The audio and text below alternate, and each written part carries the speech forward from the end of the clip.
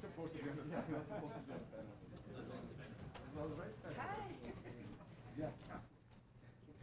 Good morning, everyone. My name is Kai-Yi Lee.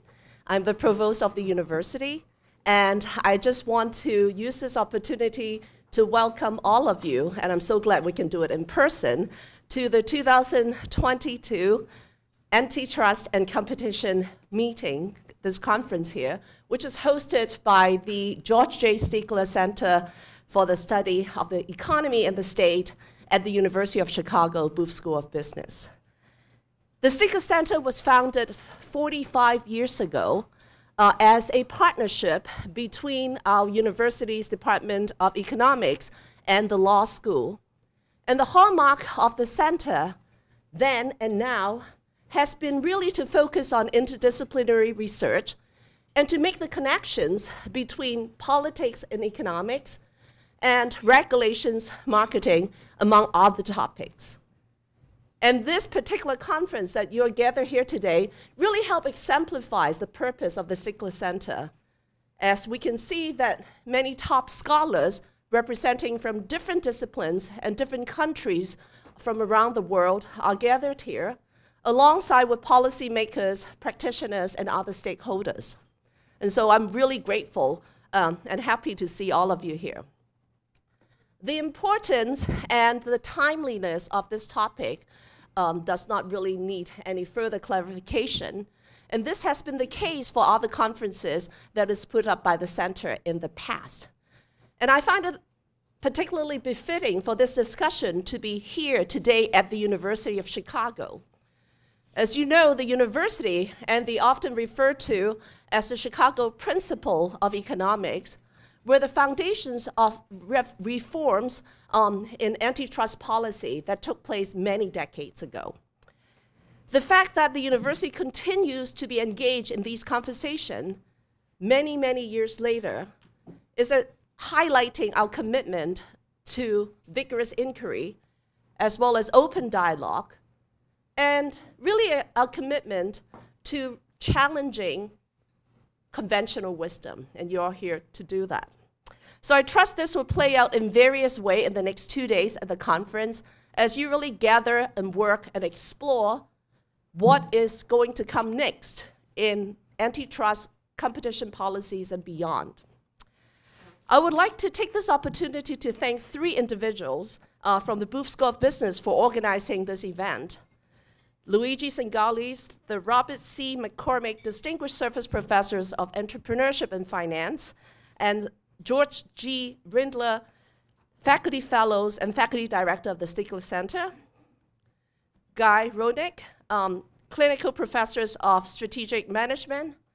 And in front of me, Filippo Lancieri, Postdoctoral Fellow at the ETH Zurich Center for Law and Economics and Research Fellow at the Stigler Center. And thank you to you all, the invited speakers, the participants in this important conference. I am sure that interesting conversation will unfold in the next 2 days, and I wish you a very productive conference. Thank you.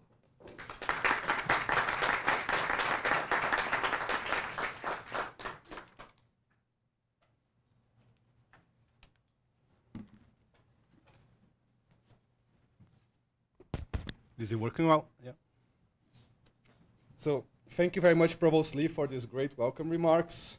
Good morning to all of you here in the room and to all of you watching us elsewhere. I remember when we last hosted this conference in the same room 3 years ago, discussing what an ideal regulation for digital markets would look like. It really is a pleasure to have everyone back here in person.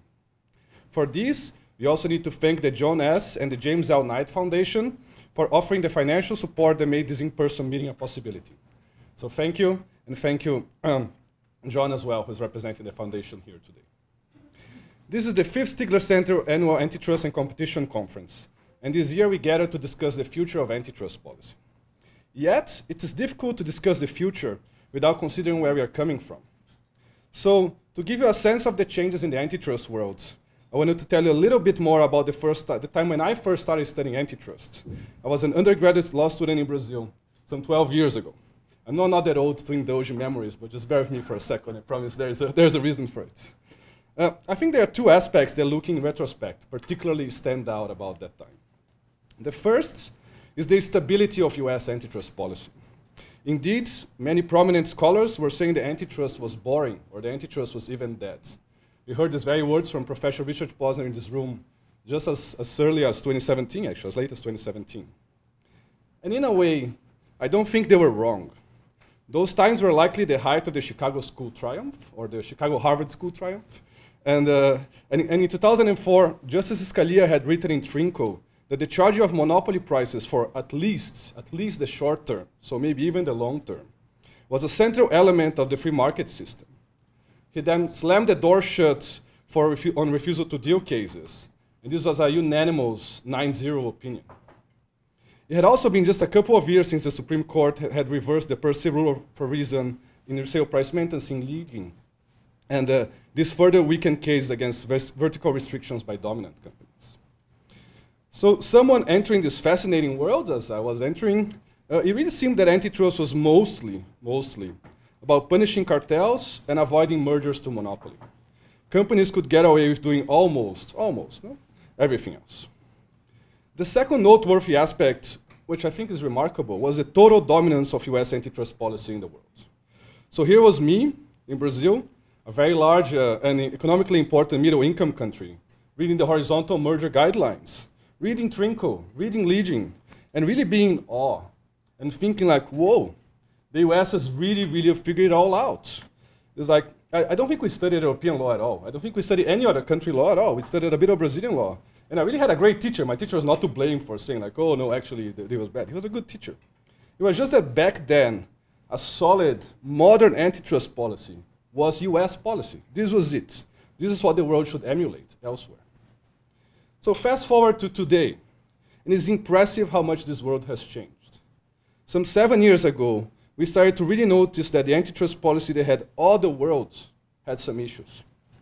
And impressively enough, I think we can say something about these changes by relying on the many discussions that took place in this very room at different instances of this conference.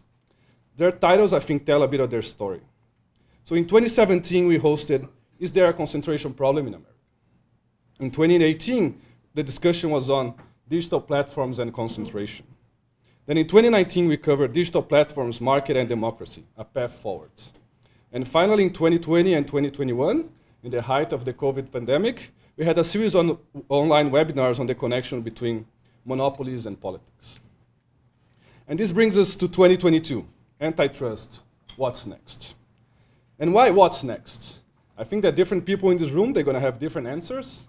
For me, it's what's next for two reasons that I think are connected to these memories that I just shared with you. The first is that, unlike 10 years ago, antitrust is no longer stable. Antitrust is no longer boring. Actually, on the contrary, it now seems that everything is fair game for antitrust policy. Antitrust is now being asked to tackle problems around freedom of speech, the political influence of large companies, labor concentration, inequality, privacy, the green revolution, national security, the COVID pandemic, and inflation, just among some topics other topics that I could be listing here. Yet, as George Stigler, the namesake of this center, would readily remind us, a public policy cannot do everything. It needs to have guidelines and limiting principles that enable public accountability from society. Otherwise, policy changes may end up doing more harm than good. So the fact that regulatory capture exists and that it is rightfully a major reason for concern when you're talking about public policy should not, though, be a reason for inaction. It is too easy to shout capture as an empty slogan and then forget that the ultimate form of regulatory capture may be the total absence of governmental intervention in areas where governmental intervention is needed. In my view, what Stigler's seminal lessons really do is to challenge us to design better public policies and more transparent and accountable institutions. This incredible cohort of scholars, policymakers, civil society representatives, journalists, and all others will discuss many interesting and fascinating topics in the next 2 days. As we do, I think we should always keep in mind that it's our role as a community to come up with guidelines and limiting principles that can help ensure that antitrust policy continues to improve welfare as it improves beyond its boring core. The second reason for what's next is because, unfortunately, US antitrust policy must leave its comfort zone and move forward. The real question should be, to where? The sad reality is that it's very hard to quantify how much American international goodwill and soft power has been squandered over the past decades in many different areas, antitrust being one of them. Nowadays, when I look at Brazilian antitrust syllabi or the syllabi of competition law courses in other countries, it's sad to say that no one's in awe of the US anymore. It really seems that US antitrust policy has lost its real backbone, the real reason why it led the world. And this was its ability to adapt to changes in market conditions and academic scholarship before everyone else did. And in doing so, leading the rest of the pack. I'm a proud holder of a UChicago PhD, or JSD as we call it in the law school, and a strong believer that free markets are the best mechanism to improve people's lives. Yet, free markets need sound antitrust policy, and a sound global antitrust policy needs the US pushing us onwards. Antitrust is currently at a once-in-a-generation inflection point. This is not a bumper sticker or something that you put on your car or tell someone that you don't know much about the policy. This is reality. It's already happening elsewhere in the world. I hope that in 5 years, when we host the 10th annual Stigler Antitrust and Competition Conference, we'll look back on the next 2 days and say that they indicated solid paths for the evolution of US competition policy. We need to recover that core that allowed us to adapt policy to reality. Thank you very much. I'm looking forward to the discussion. And with this, I pass it to Henry. Thank you so much for moderating the first time.